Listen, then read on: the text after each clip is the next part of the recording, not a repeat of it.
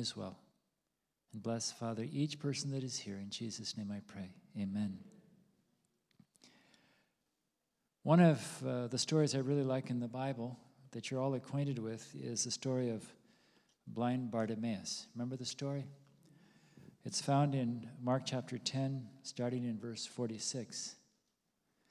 It says, "Now they came to Jericho."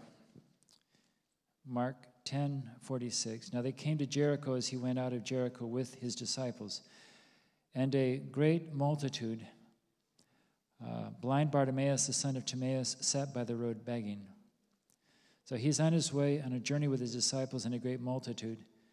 And blind Bartimaeus is there that day. He's been sitting on the side of the road for a long time. That's what he's used to.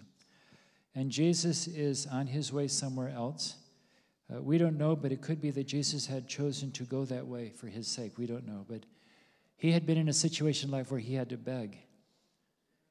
It says in verse 47, when he heard that it was Jesus of Nazareth, he began to cry out and say, "Jesus, Son of David, have mercy on me." He knew that it was a day of opportunity. Perhaps he realized that he might never have another chance like that day. And so it says he began crying out to Jesus. But notice how he cries, "Jesus, Son of David, have mercy on me." And I think that when it comes to healing, at some level, all of us say, "Have mercy," because we all know that we've made mistakes in our lives. We haven't always been that careful with our health, and sometimes we don't feel worthy, spiritually. Why would God want to do it for us? And here we find that he says, "Have mercy." In his day, they thought that if you were sick, there was something wrong with you spiritually. It was an indicator of God's displeasure. And so he's crying out, "Jesus, Son of David, have mercy." But in 48, something happened that still happens today. Then many warned him to be quiet. And still today, when you talk about healing prayer, there are many people who say, just go to the doctor. Don't waste your time. And when we're crying for God's help, there's always people who are saying, you really shouldn't be doing that. I don't know if you've ever had that experience, but that's really true. But how did blind Bartimaeus respond? It says he cried out all the more. Instead of being intimidated, he chose to cry out all the more. And so it says, Jesus stood still and commanded him to be called. Then they called the blind man, saying, "Be of good cheer, rise, he is calling to you." The point that I find significant there is that blind Bartimaeus had a condition that others weren't that sympathetic with. They'd always seen him on the side of the road, and they had devalued him. He was beyond hope. And so when Jesus comes by, because no one else is advocating in his behalf, he begins crying out. And as he cries out, the people around him are saying, "Be quiet, be quiet." It may be that they thought Jesus had something more important to do. Maybe they had their own agenda, and they thought this was going to be wasting precious time that they'd already kind of planned something else for. But he did the right thing, and that is he refused to be quiet. He cried out even louder. And as you come this afternoon, I just want to tell you that no matter what your situation's been, Jesus has a personal interest in you. And by coming here, you are crying out. Did you know that? By coming here this afternoon, you are crying out. It can be for any number of things. Sometimes even in our silence, Jesus hears the cry. And so blind Bartimaeus came out. And his problem, we know, was blindness, wasn't it?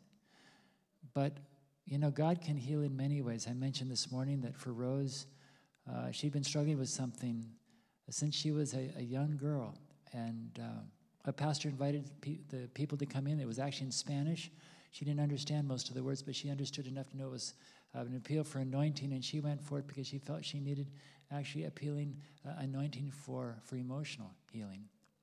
And she shares when she tells the story how it was very quick that God actually healed her of that. And I can tell you it's nice to be married to someone who's been healed by the Lord. And I have to say that I've been healed too. We've both been healed of shame from the past. And it's really a wonderful thing. There's no reason to be ashamed of the past, but sometimes Satan makes us ashamed of the past. Did you know that?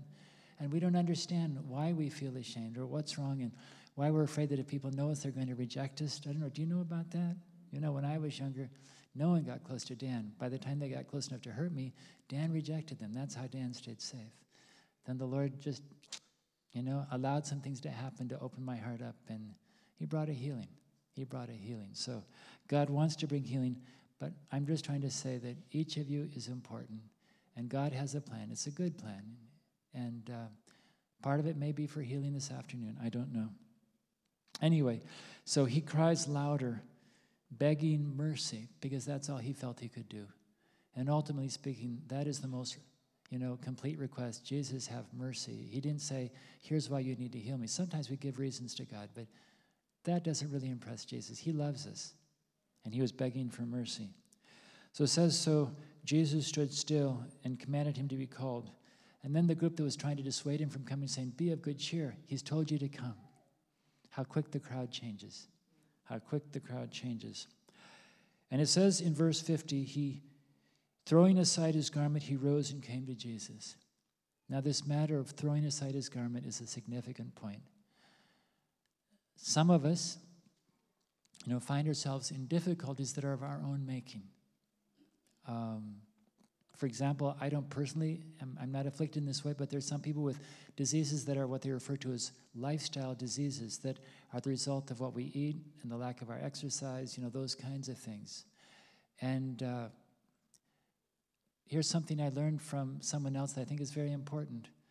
God will not heal supernaturally what he can heal naturally. Did you hear me? God will not heal supernaturally what he can heal naturally. If we were to pray that you were to be healed of something that actually God could heal you naturally of, it would only embolden you in continuing the bad habits that brought the sickness. And God doesn't want you to continue that. So if you find yourself in a lifestyle kind of thing and you come and share that with me, I may say I'm going to pray that God will give you the conviction to follow the 8 natural remedies. Okay? And that's even a better prayer at that point than to pray just for healing. Okay?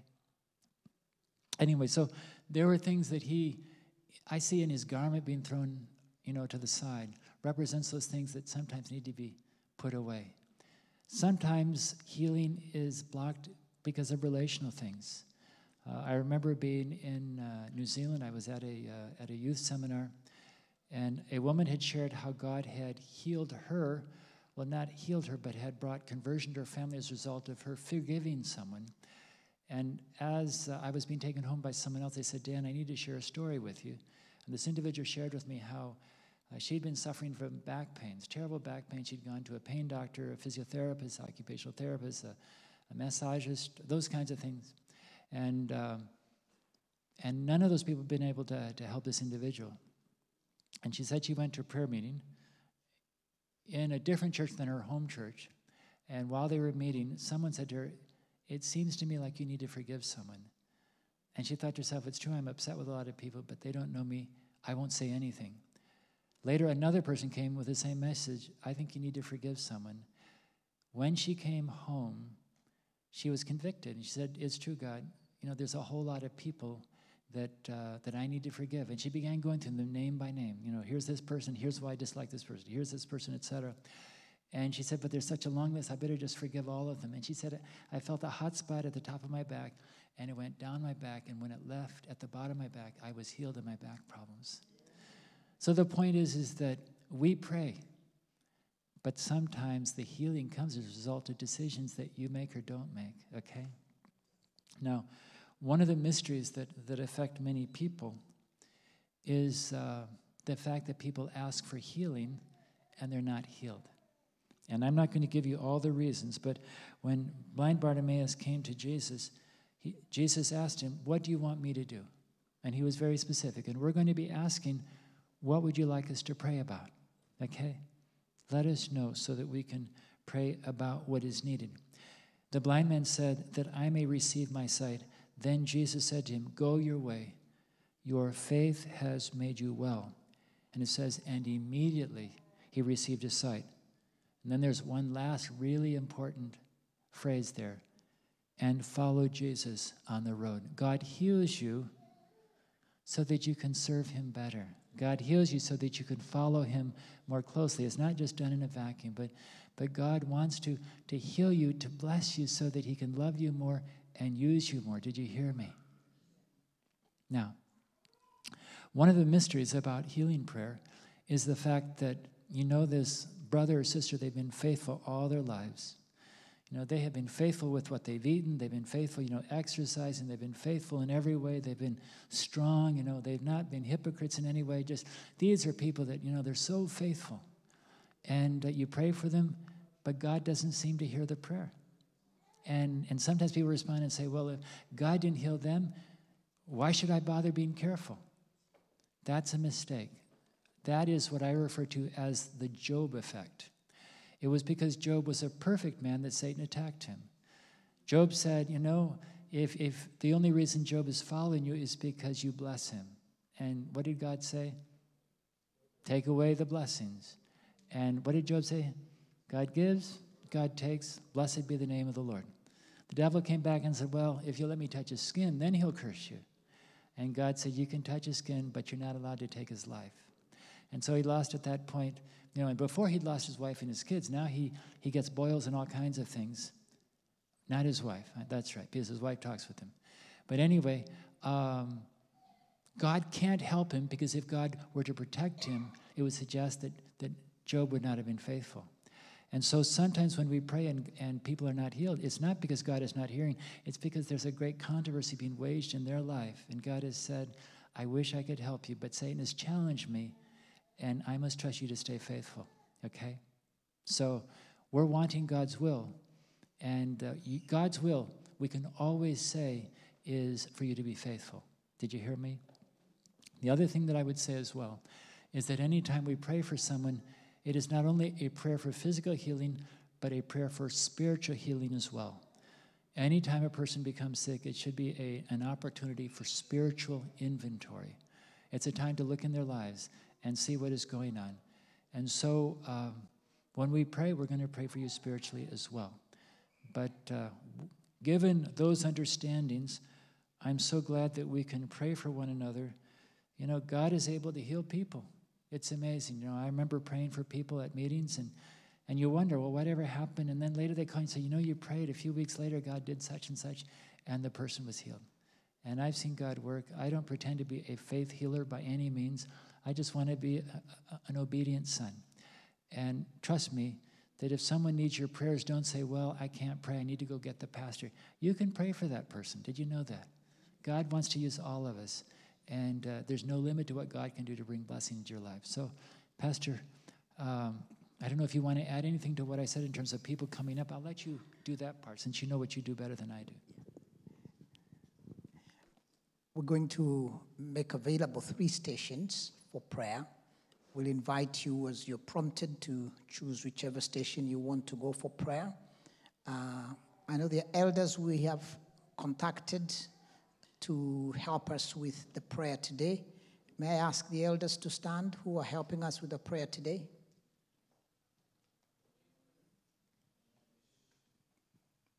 Okay. Can you come forward, please? We're going to ask Sister Rosemary to take the corner there. You'll be at one station there. And I'm going to ask Joseph if you can join Sister Rosemary there. You'll be here. Okay. I will ask John to join you. I am going to be at the back there. So we will have 3 stations. And we will just play some songs. And then feel free to come forward. They're putting a screen because they need to do something at the back while we are going on with our program. All right? If we can just have some music playing. Thank you.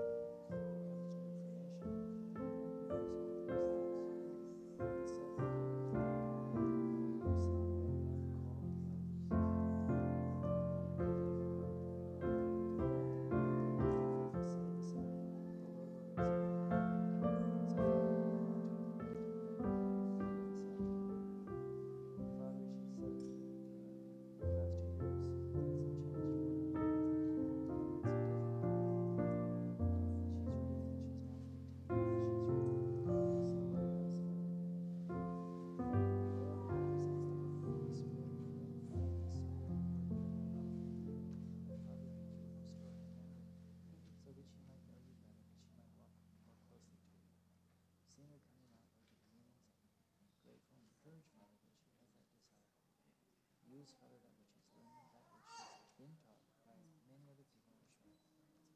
Father, use this so that she